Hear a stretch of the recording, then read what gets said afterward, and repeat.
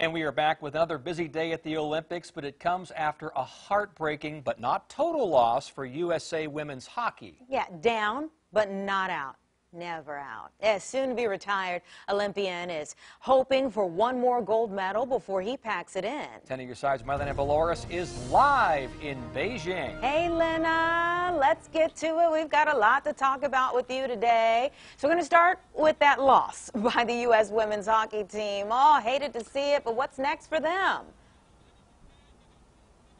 Hey, Anita. Hey, Tom. So great to chat with you guys. Yeah, you never want to see your team lose, especially to one of their biggest rivals, if not their biggest rival. But, hey, it happens. Team USA losing 4-2 to Canada in hockey. It was just pool play, so that's the good part about this. They will still continue on. They're going on to the quarterfinals, and that is where they will play the Czech Republic.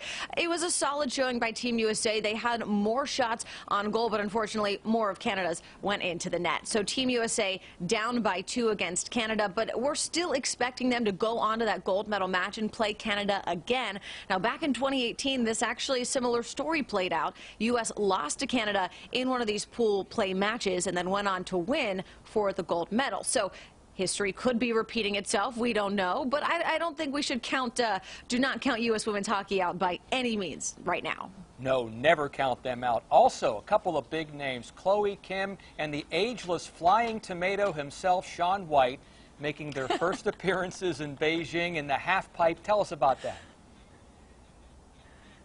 Tom, he really is ageless. Like, I just don't understand how he does it. But it's going to be so exciting to see Shaun White and Chloe Kim get out there here in Beijing. Everyone just loves seeing what they're able to do on the half pipe. You mentioned Shaun White, the flying red tomato. This is his 5th Olympics, his last Olympics. He is a 3-time gold medalist in the half pipe. If he gets that 4th gold medal, he would be the first person in the world to have 4 gold medals in one single event in the Winter Olympics. Huge legacy on the line there for him, but you know, he's got an incredible legacy no matter what happens here in Beijing. And then you got Chloe Kim. She's on the other end of the age spectrum, only 21. She was 17 back in 2018 when she won her first gold medal in the half pipe as well. So she's coming back for another chance. If she wins gold, she would be the first woman to do that, to have 2 consecutive gold medals in the half pipe. So both riding a big legacy opportunities there, but it's just going to be the qualifying rounds tonight, expecting them to do well, but then expecting to see them on our screens again. So it's going to be great to see them, Tom and Anita. I always am just